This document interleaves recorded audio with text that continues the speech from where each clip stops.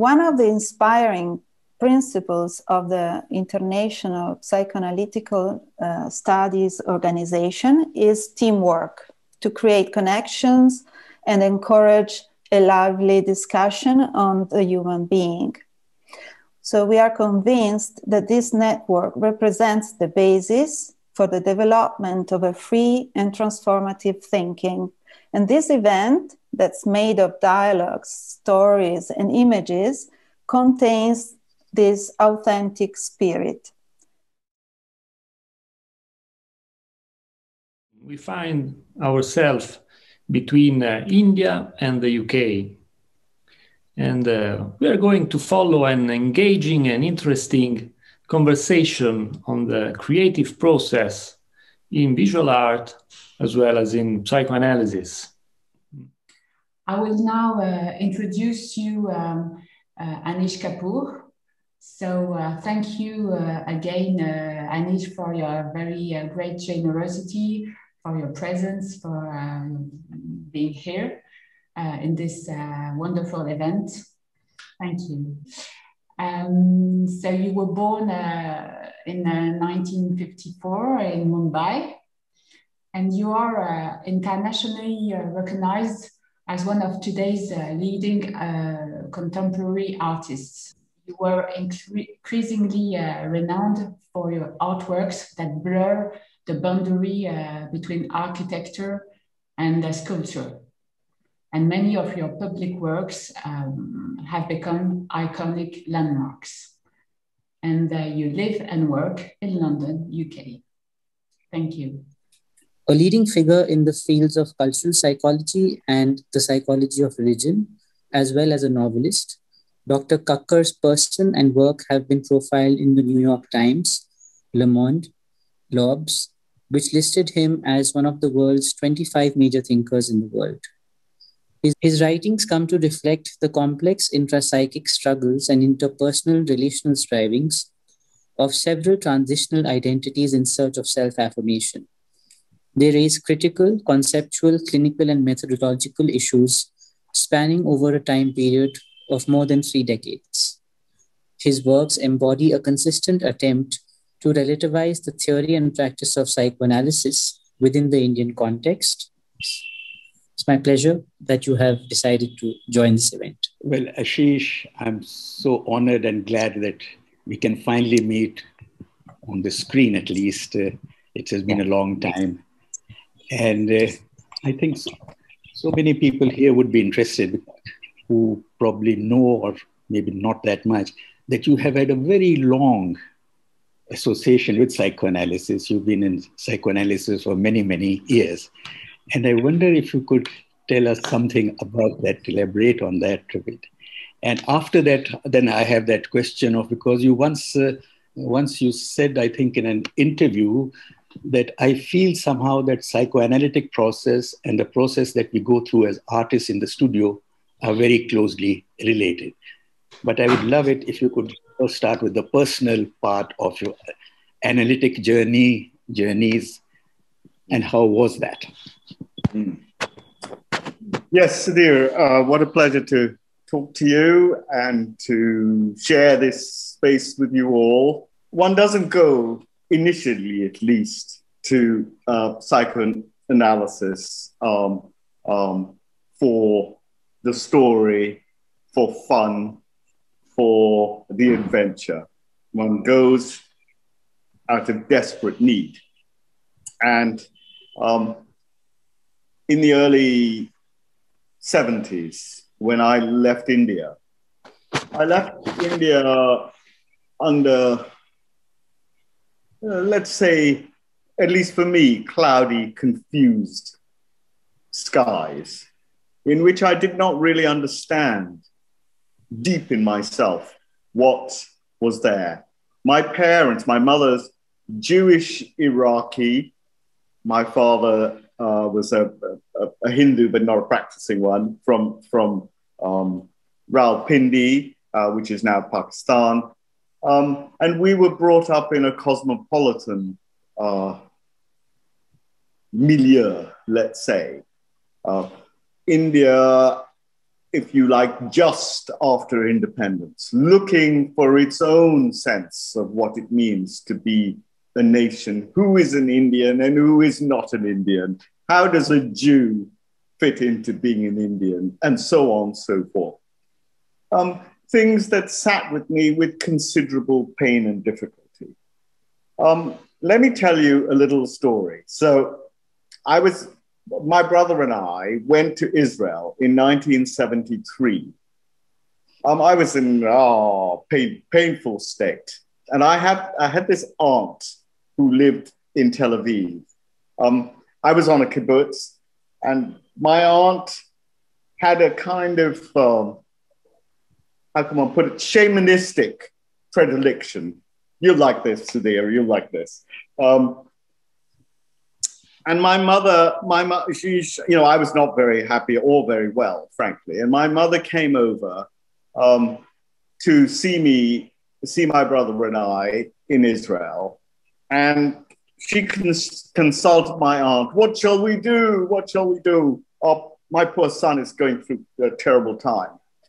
And my aunt said, you know what? You must go back to India and you must collect some earth from a place where Anish was. I mean, this moves me almost to tears. So I say it with due respect for the situation and for her.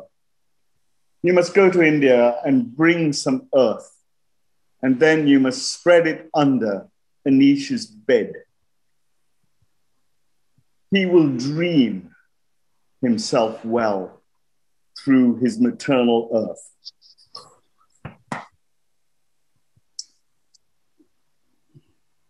Difficult, but real.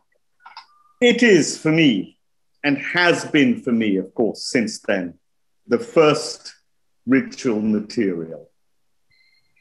That's what artists work with, ritual materials. Now, psychoanalytically speaking, of course, after years and years of this process, I entered into a kind of mytho-psychoanalytical process to grapple with what it means to be in between being Indian, being Jewish, being, a bloody artist. What does it mean to be an artist? What is an artist? And what are, if you like, the psychic materials with which we work? I have taken from psychoanalysis, I take psychoanalysis terribly seriously. I believe it is the only, if you like, tool for our endeavor to unveil our complex inner lives at so many levels. But I take it literally. So you lie on the couch, you speak to your analyst, and what comes up, comes up. It comes up, and amazingly, the next section it comes up again, and amazingly, the next section it comes up again. And then it's formulated, if you like, into a kind of narrative which relates to some inner truth. It takes a while, but there it is. It forms the beginnings of. Now, I believe the same process happens in the studio. I have said 10,000 times or more than that, I have nothing to say as an artist. I have nothing to say. My job is to do what I don't know, to go where I can't go, to be what I can't be. So in the studio, you go and do something. I don't care what. I'm forever telling them, I have a few people who work with me in the studio because sculpture is a long process. I'm forever telling them, don't think, do. Don't think, do. I used to have it written on my studio wall. I had two things written there. One is, don't think, do. And the other is, I will never be a worker in my own factory. So, no business. It's not about business. It's about psychic discovery. If it isn't about that, it's about nothing. And I give up. So do. And out of doing amazingly, just like in psychoanalysis, the same things occur and reoccur and reoccur. They are, I use the word I'm about to use advisedly, they are the alchemical,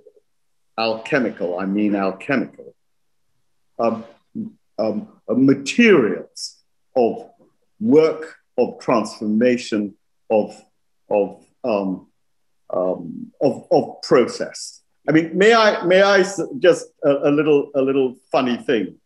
You know, I don't know if, I'm sure all of you have seen Mel Brooks's film, Blazing Saddles. Mm-hmm. Great kind of spoof cowboy film. Mel Brooks is a genius. But anyway, in it, Madeline Kahn sings this amazing song in which she says, I am so tired of being admired. If I could sing, I would sing it for you. Anyway, I'm so tired of being admired. Now, when people ask you about being an artist, they always say, what inspires you? My response is, I'm so tired of being inspired. Because in fact, it is the smallest part, as my little daughter says, a teeny part of the reality. The reality is that making art is like making prayers. It is a constant process of reinvestment of the self. Out of it comes what must come. Inspiration is that. Sorry, Sudhir, a very long answer to your very elegant question. No. I picked up two things from what you just said and would like your responses. One is, of course, the recurring things in psychoanalysis, which comes up. It is like a kaleidoscope of shattered glass, which same pieces, but every time they make a very new thing too. So I think you experience that in psychoanalysis also as a kaleidoscope. The elements, the shattered pieces are the same, the recurring ones. And the second one was the pain, which you said, which many artists, poets have said. I think one of the best quotes I have is oddly enough, by Jung, C.G. Jung, who also, in his time of pain, painted a lot. So Jung says, to the extent that I managed to translate the emotions into images, that is to say, to find the images that were concealed in the emotions, I was inwardly calmed and reassured. Had I left those images hidden in the emotions, I might have been torn to pieces by them. As a result of my experiment, I learned how helpful it can be from the therapeutic point of view to find the particular images which lie behind emotions. We have others also. I mean, the German poet Heine, that disease may well have been the ground in full for that creative urge. Creation was my body's purge, creating I've grown sane and sound. Rilke, my work is really nothing but a self-treatment. How would you relate to those, which, I mean, there are many who have said that or repeated the same sentiments. Sudhir, I think problematic, may I say. Yeah, exactly. Problematic, because one does not want to think of the creative process as, how can one put it, self-healing. It may well be self-healing, but that is not what it's about. The poetic object has its own, if you like, rules, conditions, premises, etc., etc. Rilke may well have drawn this out in himself, but I don't for 1 second, I'm afraid, believe that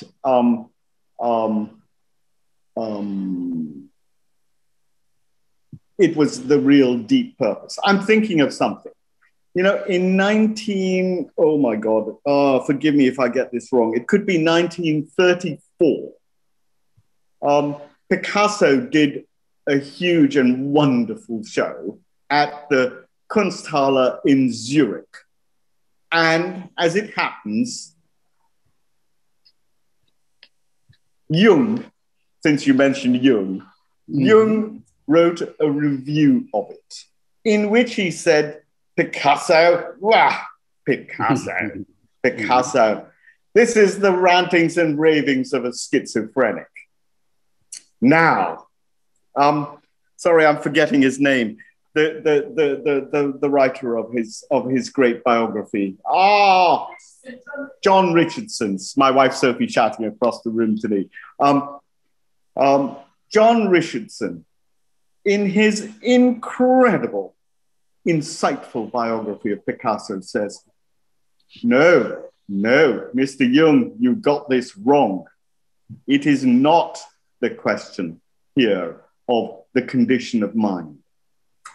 The artist is not just a poet, but he is a shamanistic, and I say nothing less, shamanistic figure who enters a psychic space in order to reveal, to open the possibility of trauma.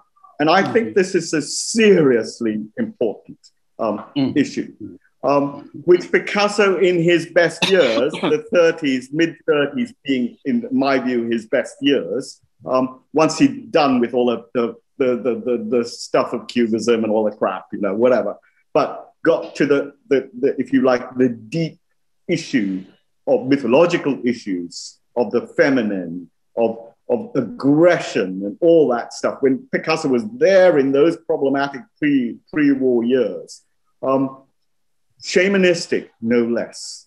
This sense of opening the spirit. If an artist can do that, Sudhir, you know about this stuff, of course. You've written many a book about it. But what I think I'm trying to say here is, actually, I'm going to quote a little bit here from my dear Julia Kristeva, one of your colleagues, and a truly, you know, someone who I follow, and with whom I'm an old friend. But she says, is it still possible to paint when the bonds that tie us to the body and meaning are severed? Is it still possible to paint when desire, which is a bond, disintegrates?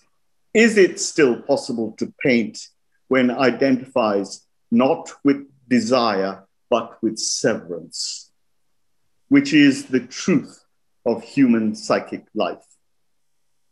In the next sentence or two, somewhere further down the paragraph, she says, painting is, of course, a substitute for prayer. And it's a point I was trying to make earlier on, that it is the repeated action, Buddhistically speaking, if you like, to go back, to go back, to go back, to go back, again and again and again.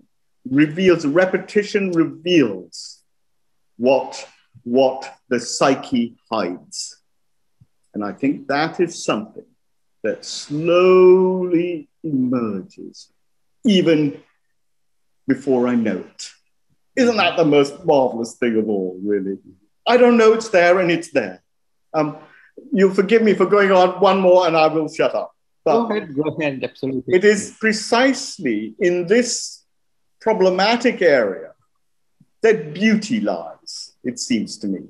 Beauty's here. It's right here, right now, always. It's never gone. Our job is to realize that. And it is, if you like, one of those subtle forces that emerges. Julia Kristeva projects the possibility that the abject, that which disgusts us, that which is beyond, if you like, consumption, beyond assimilation is transcendent and has the beautiful in it. Of course, that's where we are in contemporary terms. Let's say postmodernism comes to that point to say the of life is actually what is most interesting and what is most poetic and what is most engaging. Can we go there, but without the will being involved? As a last phrase on this, again, Buddhistically speaking, there's a wonderful Buddhist phrase which says, all intention misses the mark. Just think about that for a bit. All intention misses the mark. So it's the unwanted consequences of intention that is our, if you like, alchemical material. Forgive me, dear. No. There's nothing. I quite agree with you. I think psychoanalysis has placed too much emphasis on the therapeutic part of the artistic, the self-healing, the self-therapeutic, and that is one of the big intentions which you're talking of. But it is still would be, I wouldn't completely dismiss it. I would say that is a secondary. In fact, Agreed. The textbook of Sanskrit poetics, when they're talking about poetics, why do poets write poetry? It says that escape from ills as a secondary so not as the primary. And I think we might be mistaken in psychoanalysis as thinking that is the primary part of it. So I agreed with you that.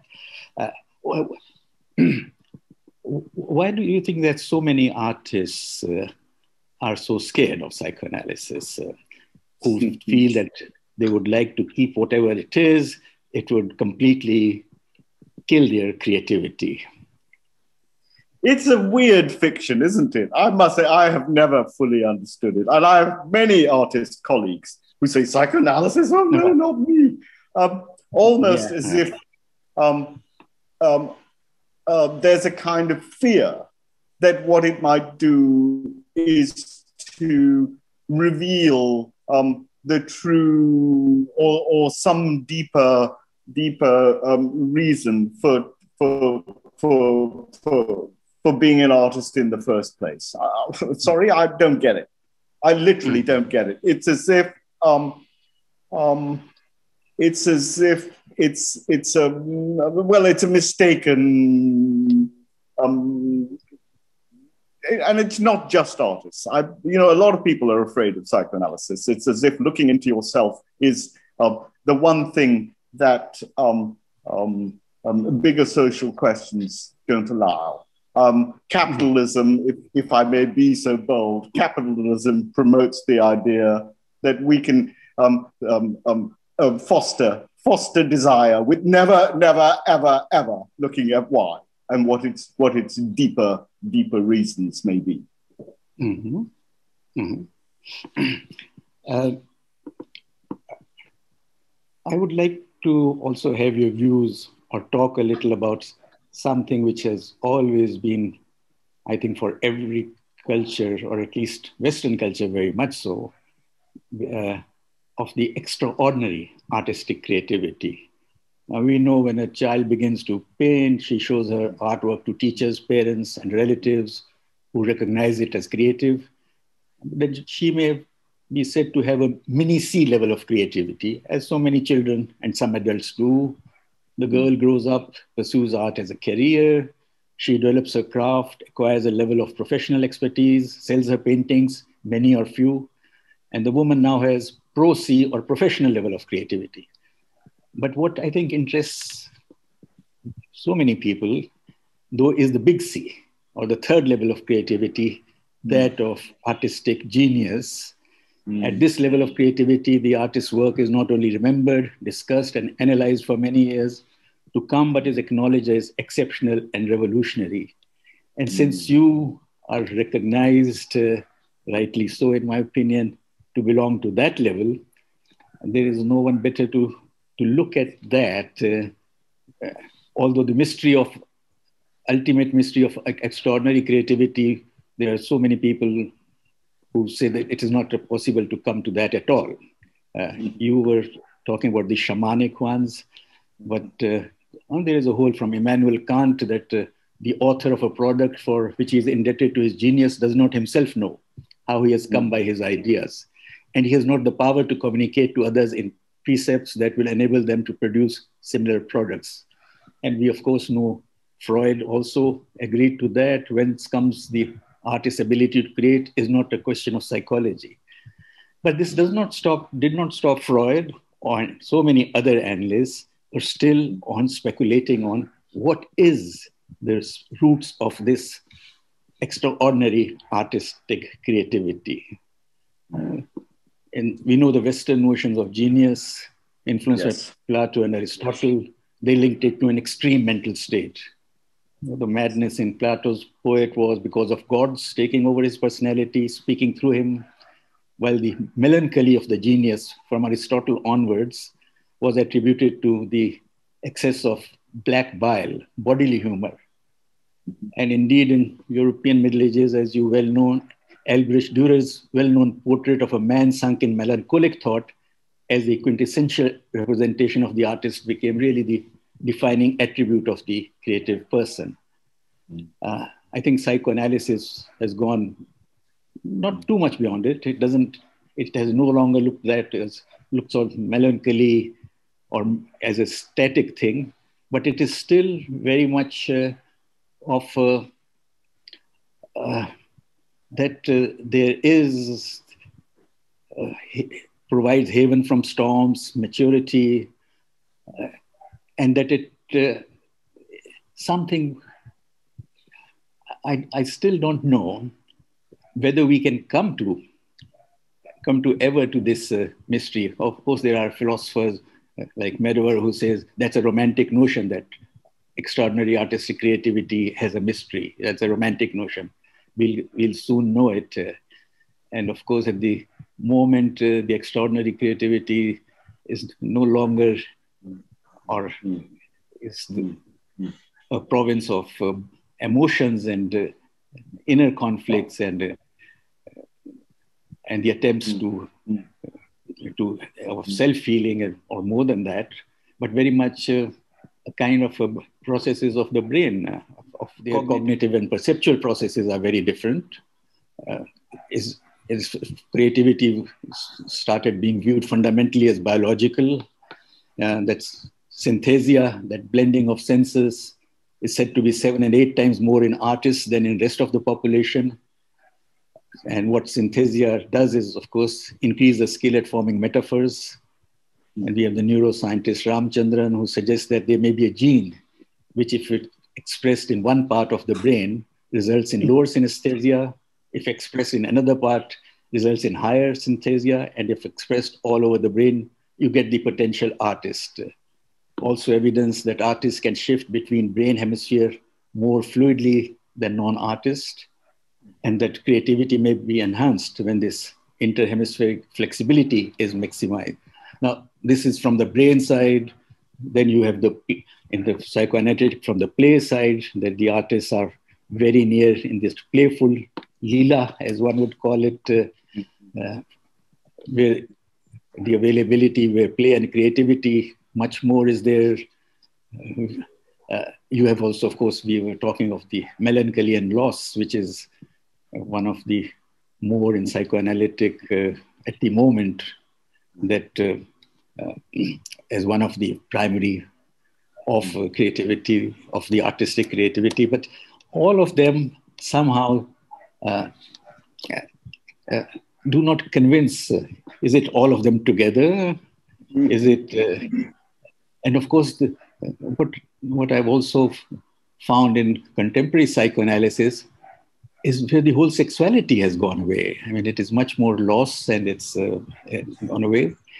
And sexuality not in the sense of sublimation, but of the libido released through sexual activity, spilling into and fueling artistic creativity. Let me quote Freud here, because one forgets it.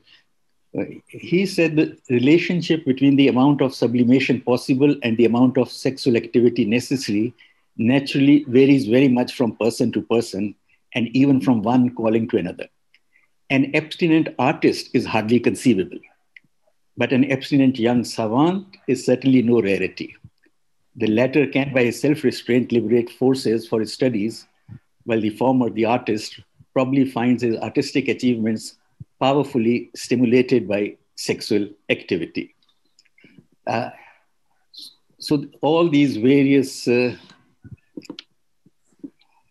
which I think would be wonderful, where you are adding the shamanic part there too, to explain the extraordinary artistic creativity. I wonder if you would have any more thoughts to those. Thanks. What a question and a half. Okay. Now, where to start? I mean, there are so many different places to go with this. One thing one might speculate on for a little bit just is that science has, on the whole, been very good at explaining much of our makeup, our predilections, our physical realities.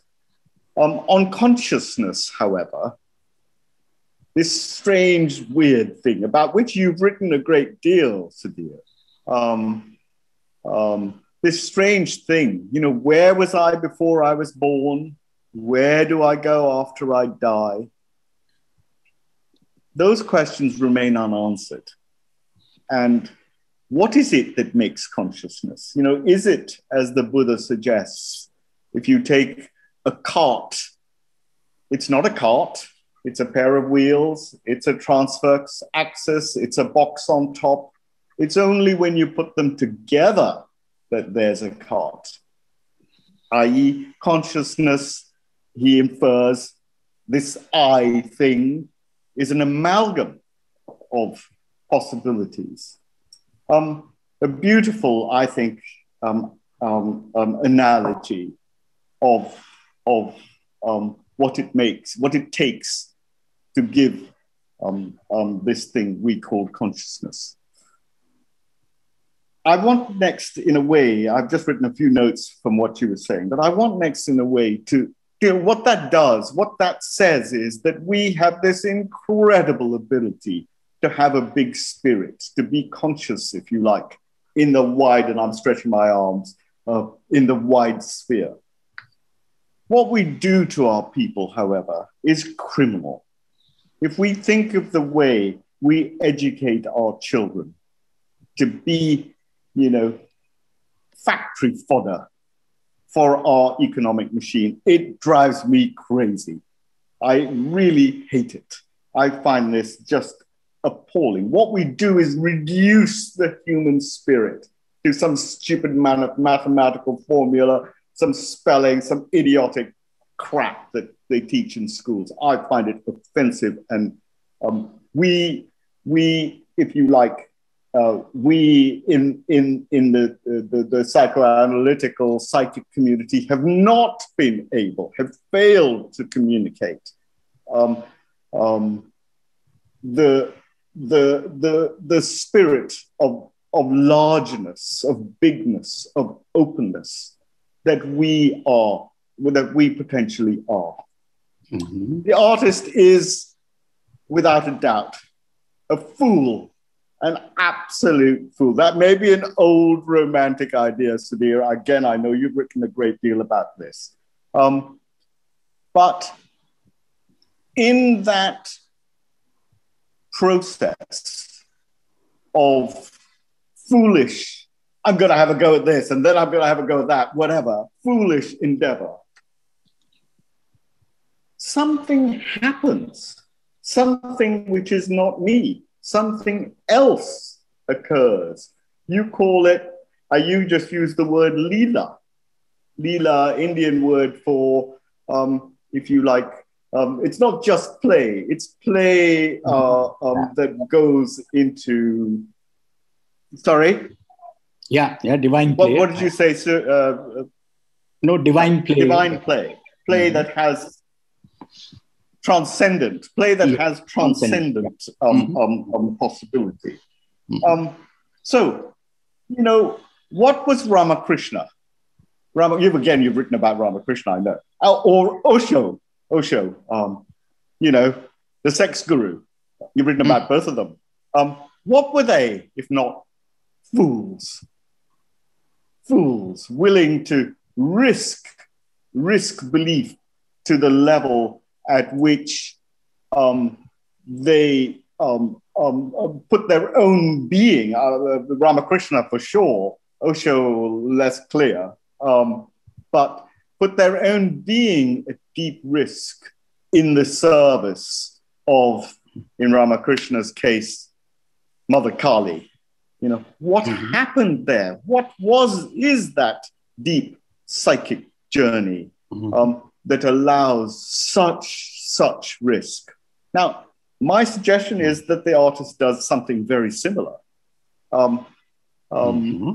In this curious, let me give you a really straightforward example. I made a work years ago called Shooting into the Corner. I don't know if it's possible. Monica, could you put a picture of it up if it's possible? So, Shooting into the Corner. I was invited to do an exhibition at a museum in Vienna. And Vienna, in the 60s and early 70s, had a group of artists, Hermann Nietzsche, Günter Bruce, and a few others, who, you know, worked with the body and blood and performance and so on. So I thought, what the hell? I'm going to have a go.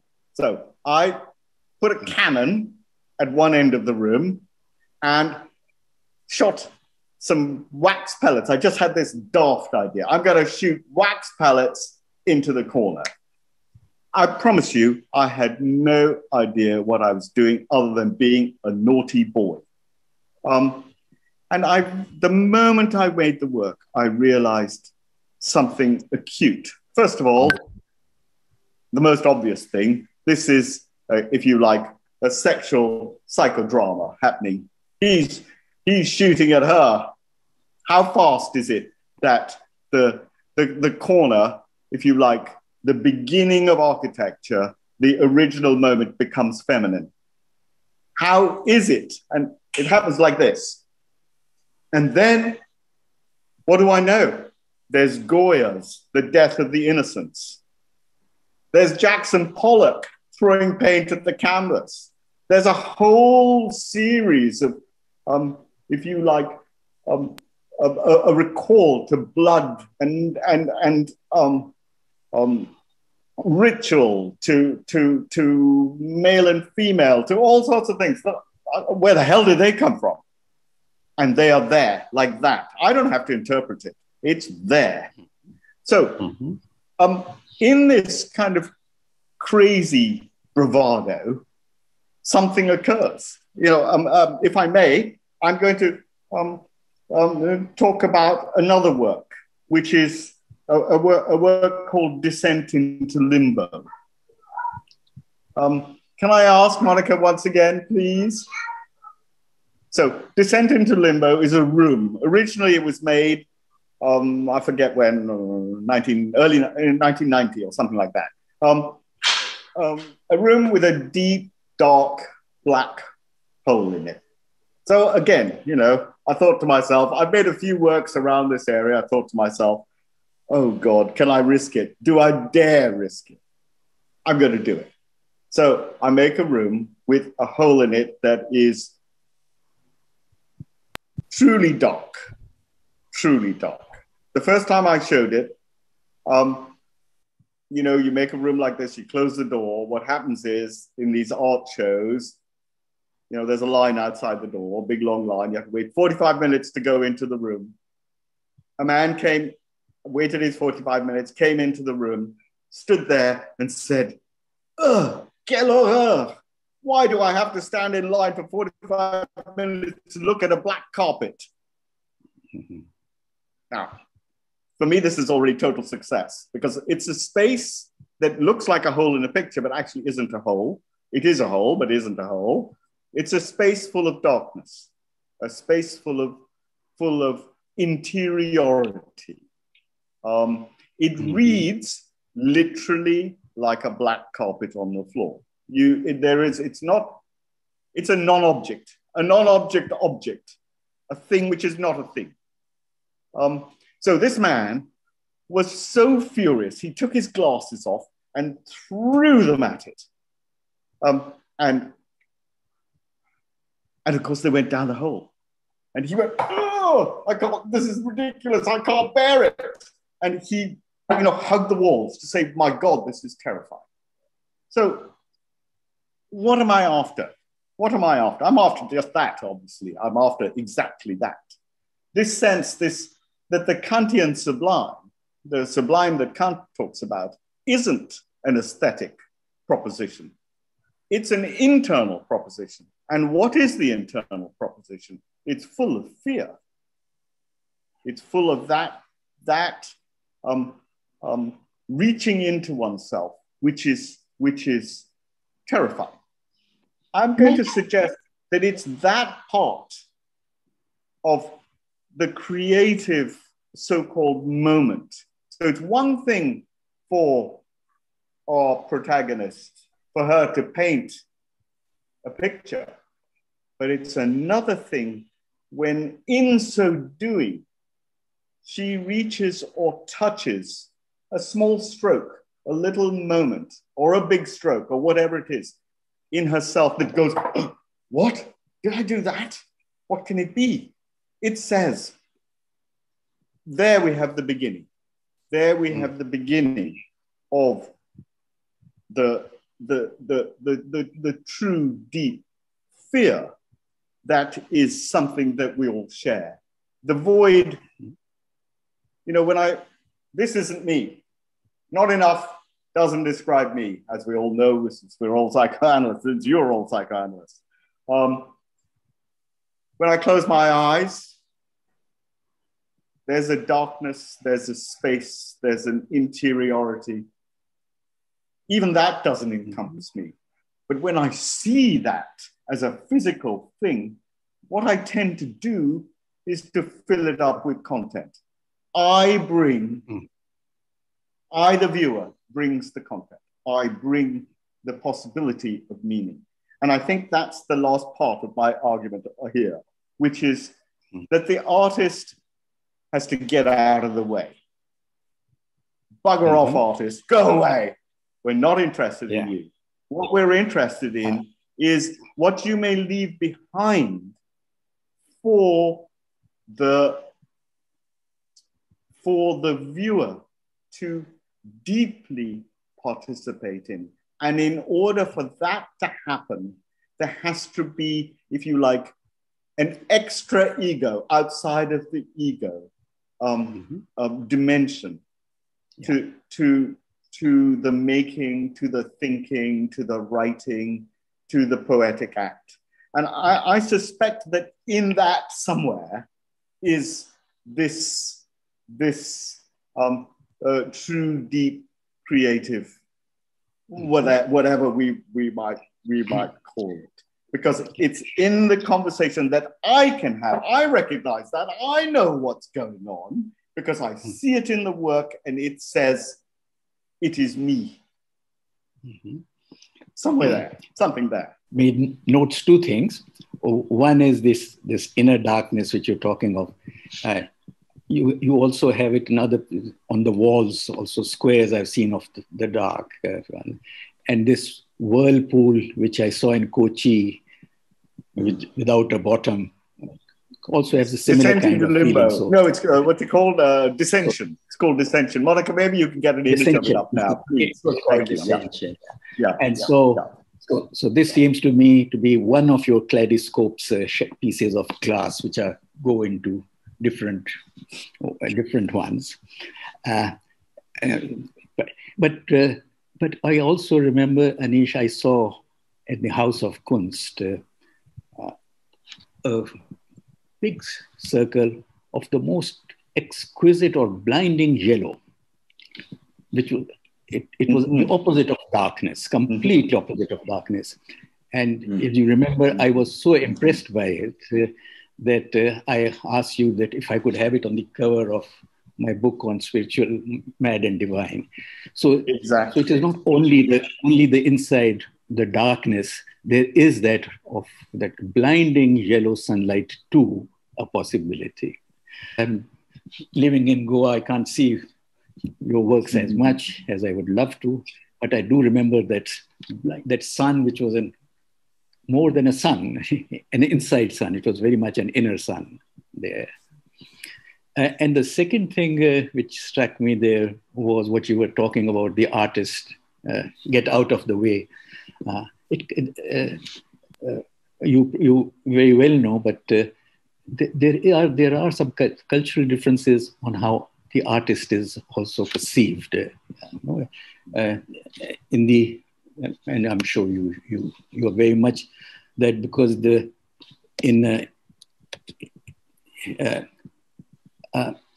because the artist, as described in the older text, he's not a flawed being prone to madness or melancholia. Not for the Indian artist, the sensual excesses that Europeans have almost come to expect of their creative artists. So in the Shilp Shastra, they describe the Indian artist: the painter must be a good man, no sluggard, nor given to anger, holy, learned, self-controlled, devout and charitable, and especially not an adulterer. But the striving for individuality in the artist, what we would, psychoanalysis would call a healthy narcissism, were suspicious. So to be truly creative, it was necessary for the individual personality traits and complexes to be transcended. So the Indian artist, though a person, is not a personality. The personality traits and complexes were believed to be transitory and accidental, veiling the fount of creativity, what they call pratibha, the creative imagination. So, which is you seem to mention something like that of the artist as a person, not disappearing, but at least taking very much a back seat. Sudhir, as a first reaction to the second part of that, right. It seems to me, from where I stand anyway, that this thing, the hand of the artist, is overrated. Yeah. That the hand of the artist is only the tool, another tool, like the color red or whatever else. Just, it's a tool through which to get to something else. I think history shows that the hand of the artist becomes irrelevant. And that the artists in which there is too much hand also become irrelevant. It's a weird thing. Now, one has to tie this into a very, very complicated contemporary. I hear you about the historic Indian artist. You know, be a nice citizen, be a good boy or girl. Right. Do it as you're supposed to do it, because moral and psychic correctness gives birth to if you like, the sacred image. And I think that word is really important, the sacred image. Oh, I tire at that revisionist, it seems to me, revisionist Hindu image. It seems to me that René Girard, you know who I mean, of course, the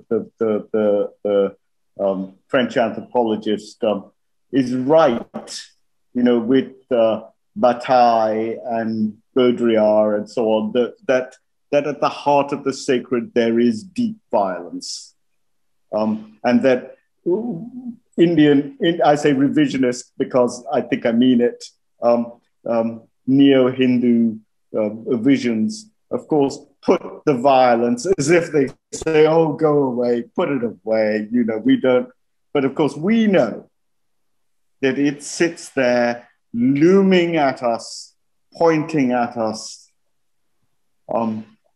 in a way demanding our attention.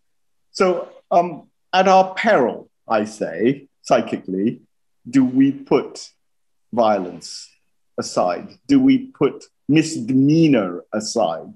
Do we put, if you like, social education up front? I mean, I've had my rant about the education of our children, but it runs so deep in us, the socialized being, which is perhaps why the artist has at least seen themselves. We have seen ourselves either as the fool or the outsider or as the drunk, at least within a Western tradition.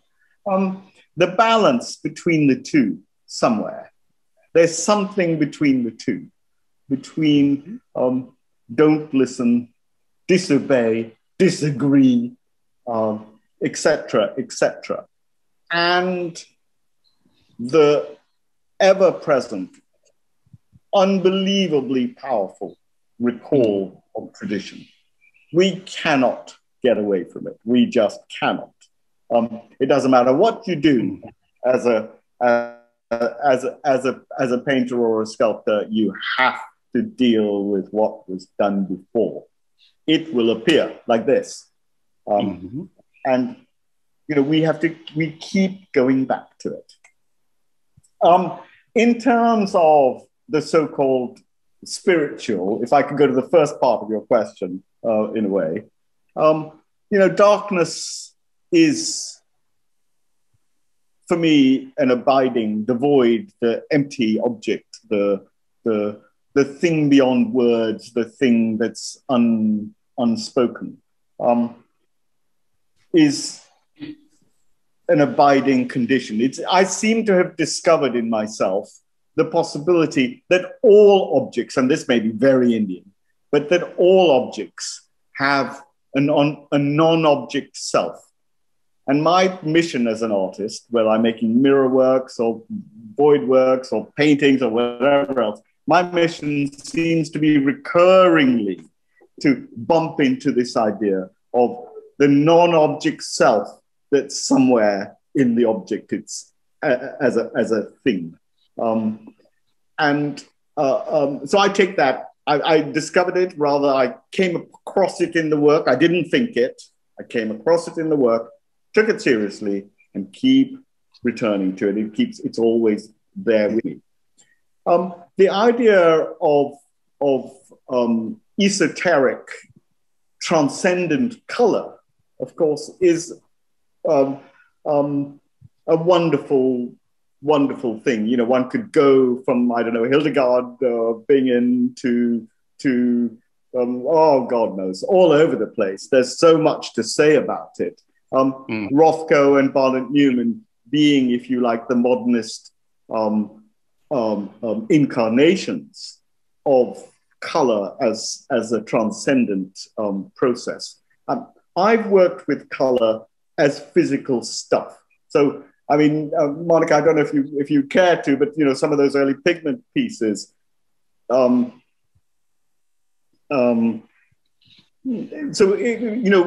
it is physical matter on the ground, on the wall, coming out of the wall, doing whatever, physical stuff. But the weird thing about color is that even when it is physical, you can't just look at it as physical. It always has a kind of an otherness that won't allow singular reading. It's a weird thing about color. So you were mentioning this big work which you used. Thank you. On the cover of your book, I'm honored to be part of it. But a work called Yellow. The idea of a field of color, big enough to encompass your whole view, and then formally, from a formal structural point of view, doing something which, of course, I'm a sculptor, so I'm interested mainly a lot in concavity. Concavity is a very strange physical phenomena. It has a focus. It doesn't matter whether it's mirrored, dark, colored, whatever. It has a focus. It's a physical thing. And as you pass that almost mystical point in space here somewhere, where the lines of light cross, or the lines of sound cross as well, something happens. In a mirrored work, it'll turn the world upside down. It's a focus for sound. It's a focus for sight. It is a weird phenomenon.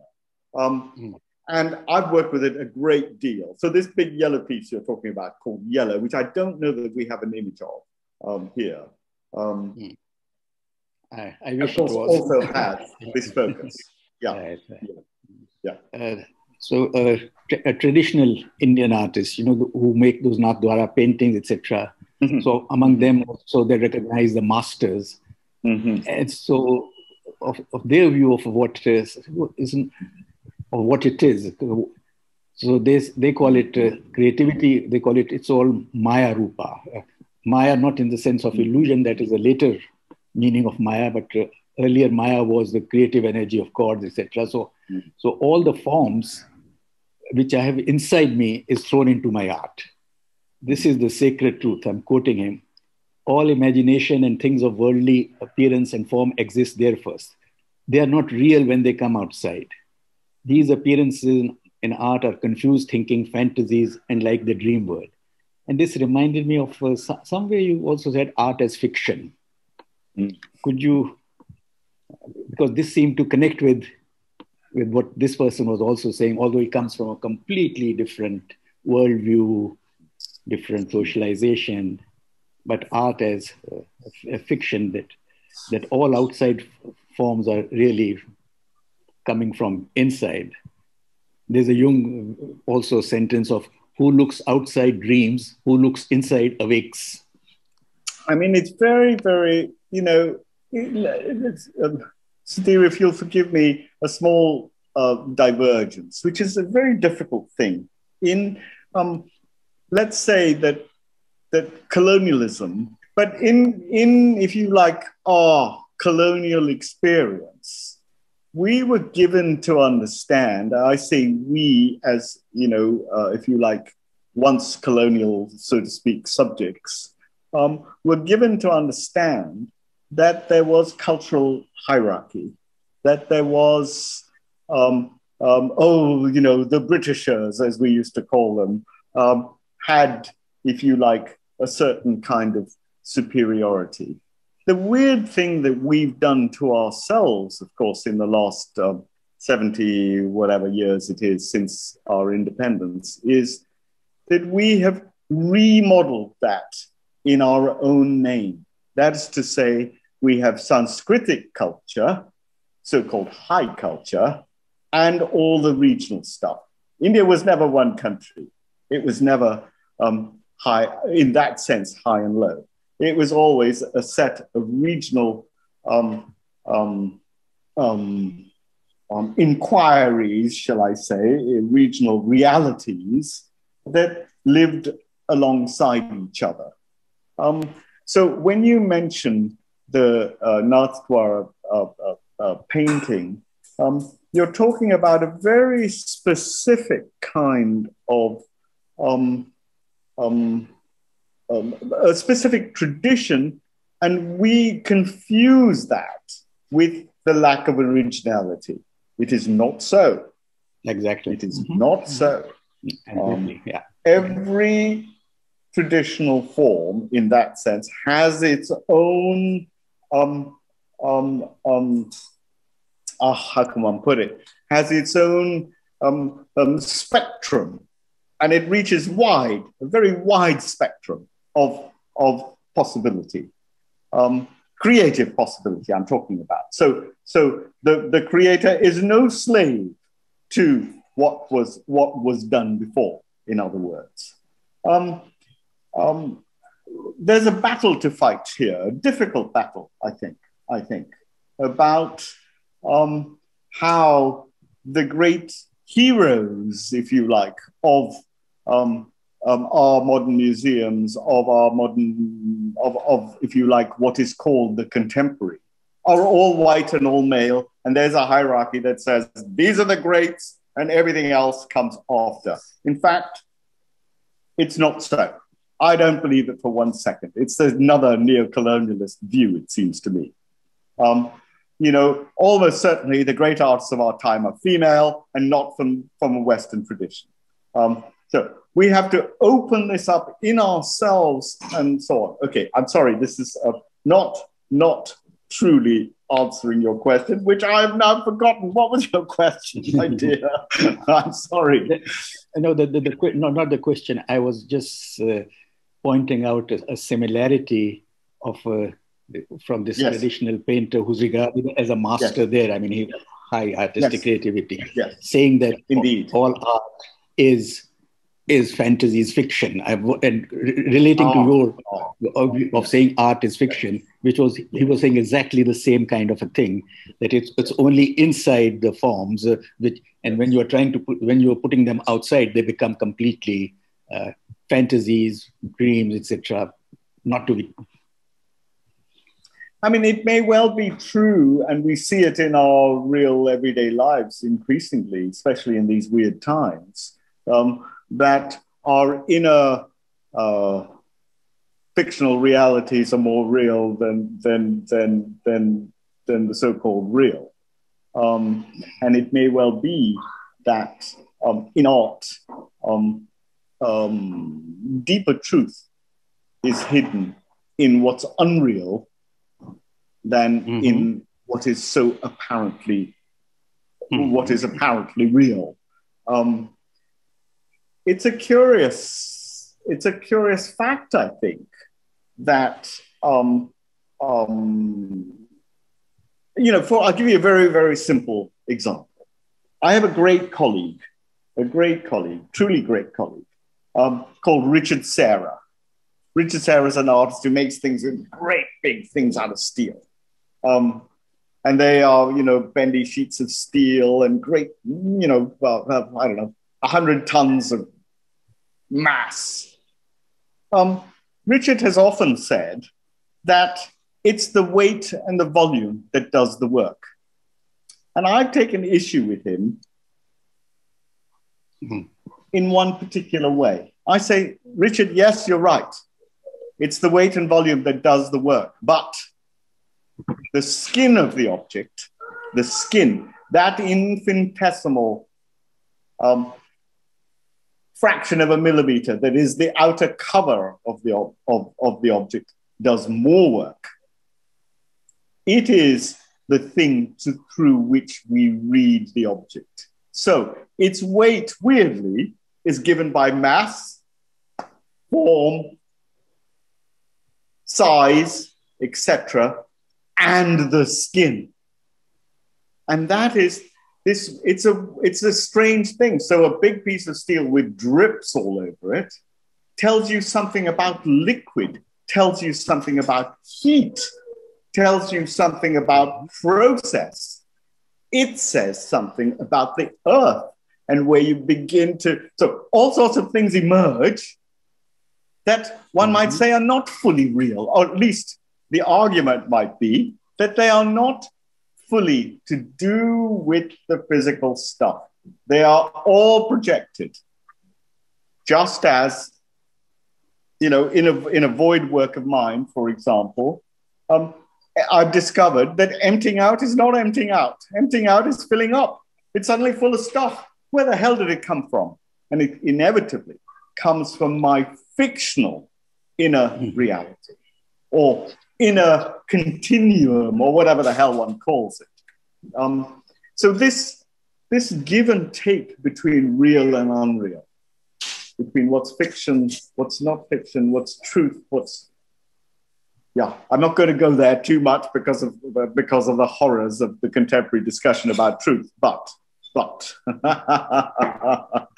yeah. Thank you for this fantastic discussion, both Anish and Sudhir. I would like to ask myself a first question, if I may so. Previously, Anish, you were talking about the Kamanistic figure of the artist being a Kamanistic figure, like a sort of revealing something of the inner world, of his inner world, bringing it to the external world. I mean, in a kind of new dimension. And I felt, but maybe I didn't really get your what you wanted to express, but as if it was a thing in itself, as if the piece of work was a thing in itself.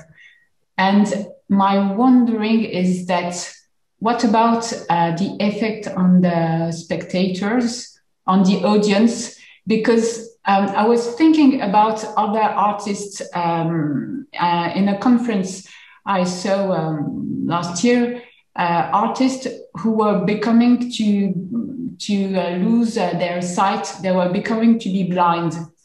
And they started to create piece of works to express their distress and what they were feeling about this loss of sight, which was a progressive loss of sight.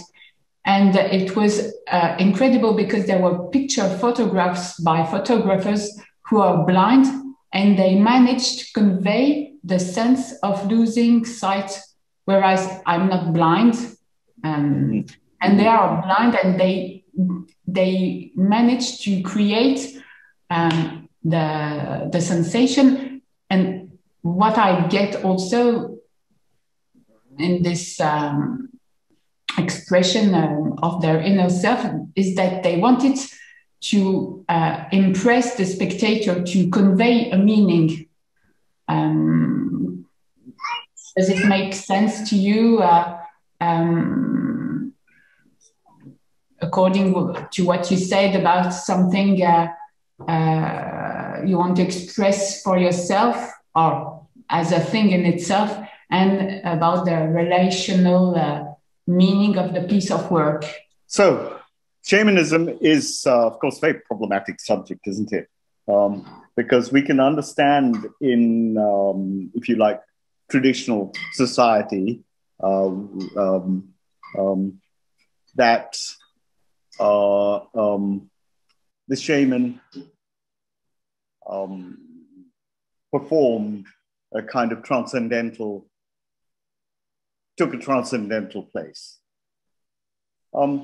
I understand, and I think very beautifully you talk about the blind artist. I think there's a wonderful film by Satyajit Ray, if I'm not wrong, about a blind artist.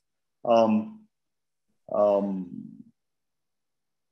this sense that the visual is beyond the eyes, that the visual is in something else in us. Famously, of course, talking about shamanism, the German artist Joseph Beuys, spoke of himself as a shaman, made shamanistic performances that evoked the ancient animals of a bygone tribal period. Problematic from my perspective. I mean, the great thing about John Richardson and his talk of Picasso's shamanism was, of course, that Picasso never claimed to be a shaman. What Picasso did was to look into the psyche and see the danger and allow Jung, if you like, to read it as evidence of schizophrenia. He did not see it as so Picasso was, if you like, reaching into something that was shamanistic, if we use that word, in spite of himself. And I think there is something here about arts, poetry's, literature's ability to reach these difficult, problematic, esoteric, transcendental parts to ourselves. What they recognize is that we have those parts to ourselves. And I think that is the key question, is that so much of contemporary life, more than perhaps ever in our history, I feel it is our greatest danger, really, fails to recognize these subtle beings that live within us. So who knows? Maybe by going again and again and again at the same subject, one can come, or the same questions, the same issues, the same problems, again and again and again, as you do in psychoanalysis, as we artists do on a daily basis. Maybe one can somehow, at some moment, say, oh, there it is. There's a little touch of something that I knew and didn't know I know, and where does it come from? And goes to the same thing that you understand, you, the viewer, understand, sight or no sight, if I may be so bold. So I think it's really important that we make very, very high claims for what the psychic insight, for what psychic insight can do. That we don't say, oh, it's just a prosaic process. No, it's a prosaic process with extremely elevated possibilities, transcendental possibilities all the time. We mustn't underplay our deep psychic inner world, fictional or not. Sorry, please. No, sorry. My question was also, maybe it's a bit rough to say it like that, but do you expect people to understand you? The viewer brings what they bring. Once again, I'll say for the second time in this talk, or third time in this talk, I have nothing to say. I don't want to say anything. Oh, gets in the way. Get out of the way, Anish. So the viewer will bring what they bring, and they will understand or not understand. And maybe there may be more value in not understanding, to go away and say, oh God, I didn't understand that. Now, I'm going to put it in the context of something else, which is that other than what's up there in the universe, out there in the universe, beyond the world, beyond our globe, there is almost nothing we touch in life that is truly mysterious. There may be a very few, I mean very few, objects in art that remain mysterious. You look at them and you go, what the hell is that? And you continue with, what the hell is that? And imagine that one might live a life to make something truly mysterious. What more do you want? More than enough for me. Just one thing that's truly, profoundly mysterious, where for the rest of time people go, what on earth is that? Wow. Wouldn't that be fun?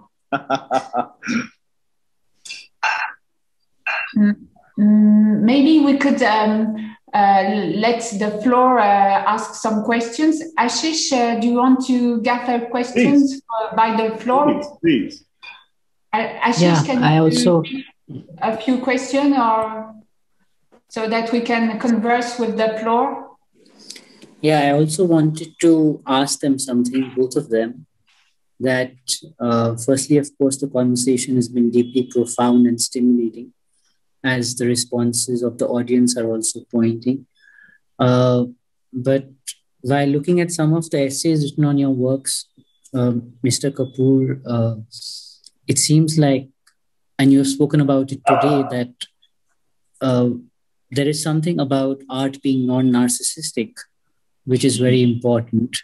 And there's also something about the process of surrender in the process of experiencing the art, in the process of making it, which you seem to be talking about.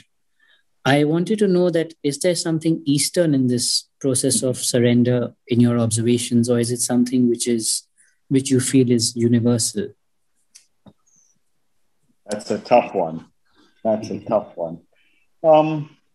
Hard to judge, isn't it? Is it Eastern? Is it not Eastern? Is it? I don't know where to go with that in a way. I think, you know, Western art is also full of moments of, if you like, abandon, if that's what you're talking about. It runs in all directions. I mean, I believe it to be, as I've been trying to say, a realization or of human potential. That's to say that what I know, do I dare to let go of what I know of art history, of recognition, of palpability, of taste? Can I let them go? Really let them go? And I can't do it willfully. I can't do that willfully. But in the moment of making a work, you know, sculpture's a weird process, a long, tedious, boring, repetitive, endless process. To make an object takes time. And yet, what I do is, I don't know if we've got a picture of this somewhere, we probably don't, but what I do is I draw all the time on the walls of my studio, thousands of drawings, and I just leave them there. They're mostly drawings of objects. You know, there'll be a little outline drawing of an object of some kind or another, and it will, in a way, I will see it through the corner of my eye. Different things. And the decision to make an object, I normally, it's like that. Within 5 seconds, I'm going to make that, or let's start that, or whatever it is, without too much thought. It doesn't mean it goes right. It doesn't mean that it's not a waste of effort and energy, and that's okay. That's the point. Don't think, do. Or as they say in Zen, first idea, best idea. Go for it now. And I think it's not dissimilar to psychoanalytical process in the sense that the analysant is lying there. There's too much, can I, can't I, but go for it, do it, risk it, let it come, let it emerge, and slowly its language will form itself. Isn't that, in a way, the root of, I'm going to go backwards and say, the root of shamanistic process? That it's the daring to venture into what is only tangentially known, all the mythic beings that surround and involute us. It's Freud's, you know, it's Freud's looking at the back of the cave into the darkness, not Plato's looking forward out from the cave into light. It's the other way around. And I feel that is our predilection, and that is, if you like, the beauty of our of this time. But it has to do with letting go. If I look at the back of the cave, oh God, it's full of fear and horror, and where's it going to smell, and it's going to, oh my God. But do I dare to go there? I'm going to risk it. And that is, if you like, this spiritual, psychic adventure that I allow myself as an artist, that I insist on as an artist, that I come back to every day and say, if you're not doing that, don't waste your time. Just make another object. What for? The world's full of bloody objects. Who cares? Just two small observations on that. But exactly, I don't think there is the Eastern part of it. It is only what language we have come to speak, because otherwise psychoanalysis, I would call it very much a modern meditation, which is meditation is an Eastern word, but psychoanalysis is meditation for two people, not a single meditation, but two people, a rational meditation.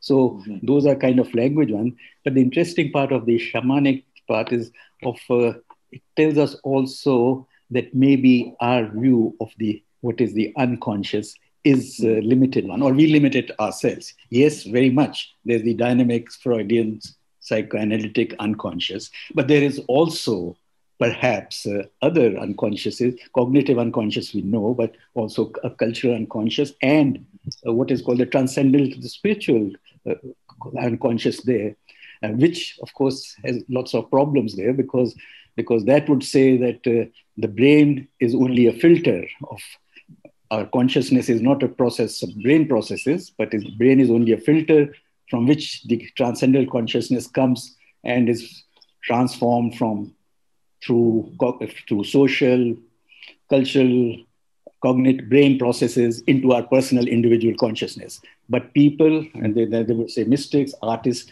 can connect to that, or the shamans can connect to that, the other spiritual transcendental consciousness at times.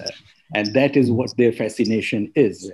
But that would, of course, have a difficult time in the modern scientific one, where consciousness is defined by neuroscientists as only an epiphenomena of brain processes.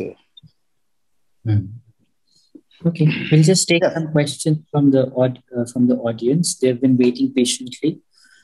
One of the questions is that the question of why artists are afraid of psychoanalysis is coming up today again and again. I'm wondering if we turn the question around, why psychoanalysts have extraordinary expectation from artists to be exceptionally open to psychoanalysis. I mean, one of the myths of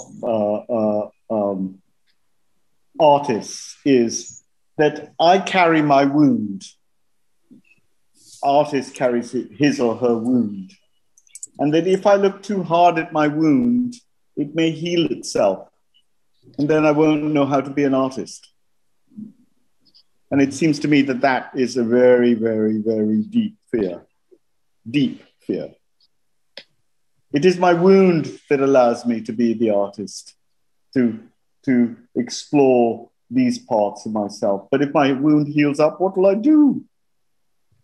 And that it seems to me to be a bit immature, a bit problematic. But yes.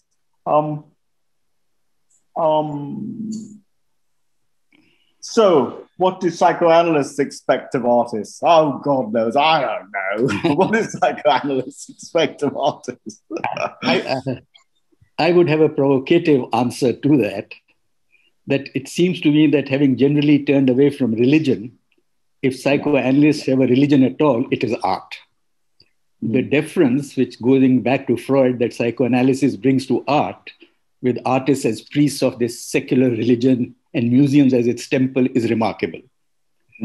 For a psychoanalyst who comes from a non-Western culture, which automatically also makes him an anthropologist of psychoanalysis, this kind of difference in his culture is accorded only to the mystics more than the artists.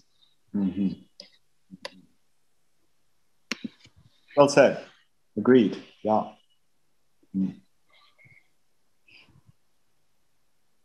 But of course, the other side of that is that artists are perfectly ordinary people, for the most part.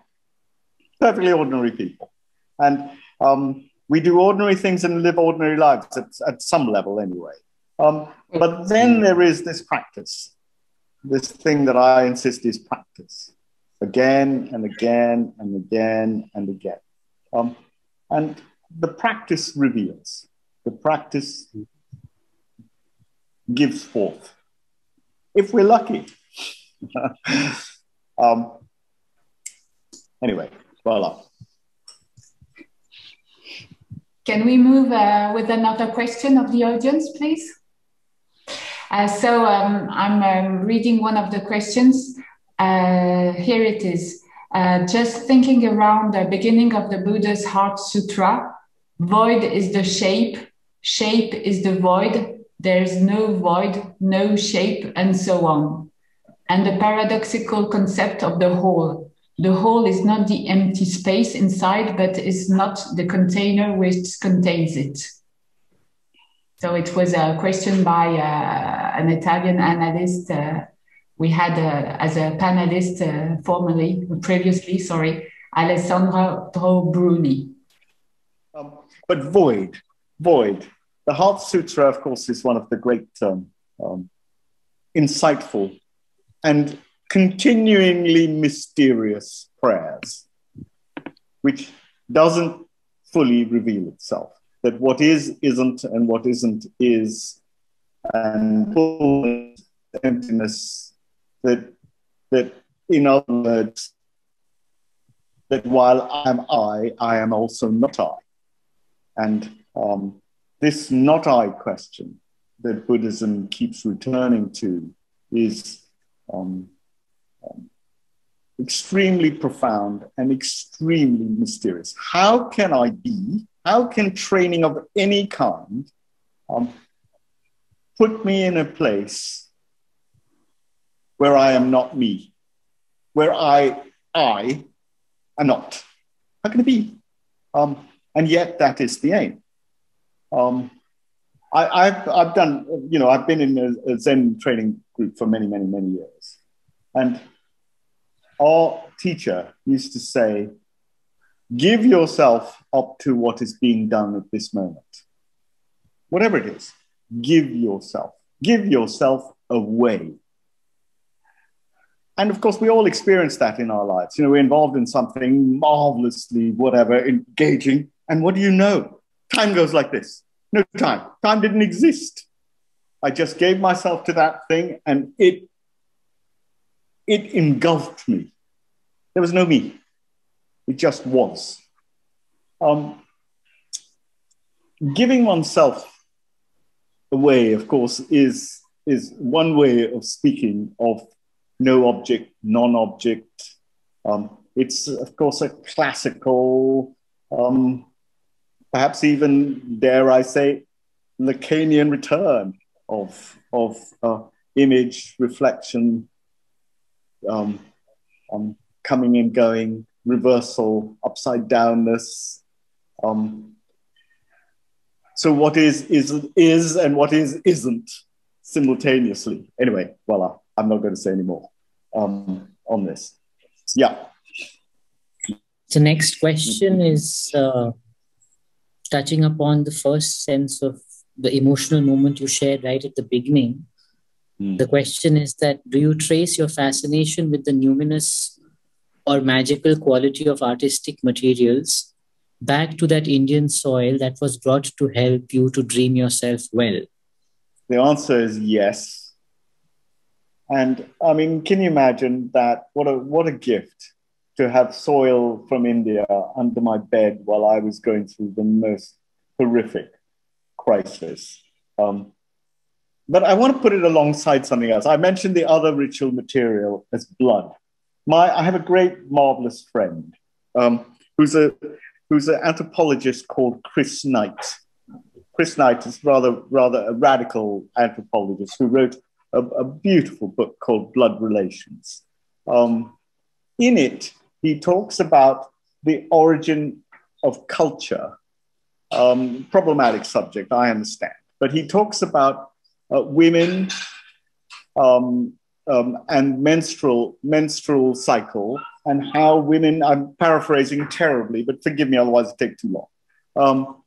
So how women living together have synchronized menstrual cycles, and that in so doing, they form almost Marxist collegiate groups, or group that denies sex at the same time to the men in the group. And in order to mask their menstruation, they cover themselves in the blood of the earth, which is red ochre.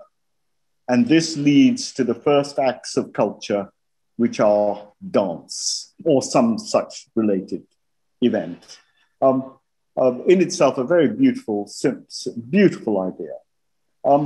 to me, what it does is to say that it transfers all objects of devotion to the earth. It says that they're all horizontal. Blood flows downwards and into the ground. They are horizontal. The gods thereby are all, if you like, earthbound. They bleed, they die, they regenerate. Men have no access to blood. We just don't. Only in art do we have, in art, in hunting, and in circumcision, it seems to me, do we have access to blood. So we struggle to find an equivalent. And my projection on this, and it's not just mine, but allow me this, is that the horizontality spoken of by blood ritual is turned into verticality by male takeover. The gods all go into the sky. They are all blue. They never die, and they sit in judgment. Huge, huge psychic shift, it seems to me. So much so that Jesus has to remember his blood origin with a little wound. Where is it? A little wound in his side over there. And we could say this of Indian gods all over the place. It's all over. There is a continual memory of blood origin. I think it's a rather beautiful theory, which speaks about primal, Freudian, of course, Freud's totem and taboo, primal sacrifice, and the origin, if you like, of father power, and so on, so on, so on. Therefore, blood clearly is the second ritual material. In an Indian context, one might say that milk, yogurt, milk, whatever, is the third one. But whatever. I do believe these are terribly important projections into material. What they do is turn material from the material stuff of the world it's no longer material. It becomes psychic material. So this alchemical something is going on, rubbing in there, and something's going on. Very profound, it seems to me. Anish, you were talking previously of the abject, a notion, a concept developed by Julia Kristeva. And I was thinking about that since you mentioned the blood and your piece of work. Yes. And I mean, you mentioned the piece of work, you know, with the shooting and all this blood. And it made me think about rather the menstruation of the woman. The blood could be also the feminine, the kind of animality,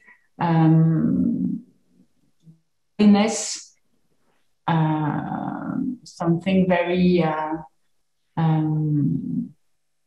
well. Could you develop about the flesh also? Because Julia Kristeva talks about la chair des mots, which is the translation would be the flesh of the words, and the stronger bond to the flesh and the blood and the sufferance. You talked also about the sufferance, the artist that suffers.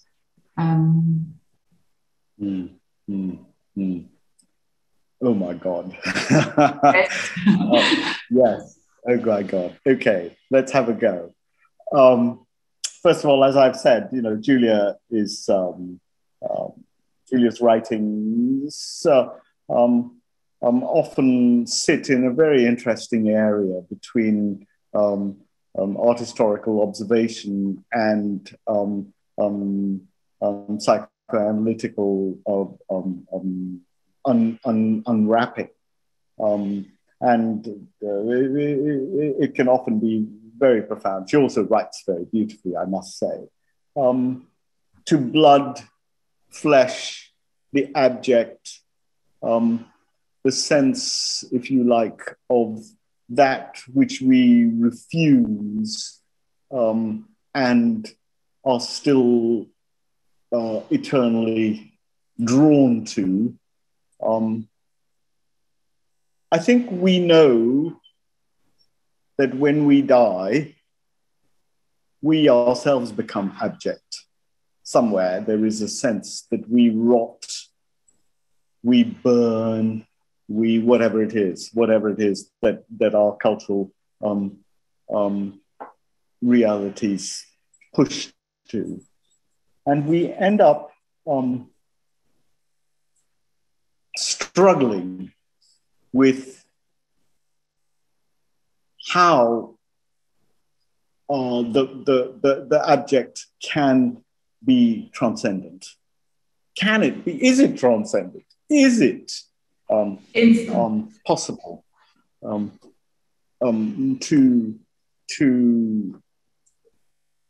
is it possible to hold onto both realities? Sudhir, I'm really interested in your view of this, dear, because you've written a great deal about it. This is a subject which I know you hold very, very, very close. Please, dear, tell us. I think in psychoanalysis, it's exactly the point. We have to struggle with the abject, and that's very. It's the core of the psychic work. Yes, I would agree. It's not being conformist, because when you said previously that some artists would fear to go to analysis because they would lose their inspiration, for instance, it's like a kind of stereotype that they would be a conformist, that psychoanalysis would just put them in the good cases. But it normalizes. Yeah. Yes, but it's absolutely not that. Yeah. And we deal daily with the abject and this the more painful parts of the human psyche. So and it's endless. So I feel optimistic, or at least a very let's not say optimistic, but we have to be brave and still go day by day, and as you said, go back and back in a kind of repetitive way, but things can be figured out, and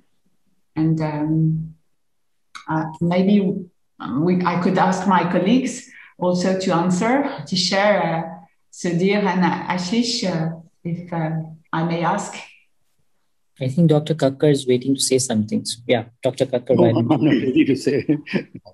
I was still, my mind was still on the blood earth part of it. It was all going on. So I can't just say to that.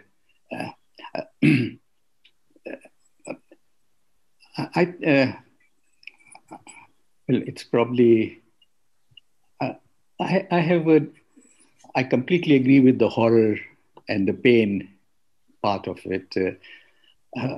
But to stop there, that is something which I feel that the pain and horror really opens up something which both heals and creates in all. So it is that sun at the bottom of that horror and pain and the darkness. And psychoanalysis, or most psychoanalysts, to stop at the pain and the horror, which is absolutely necessary, to stay with it.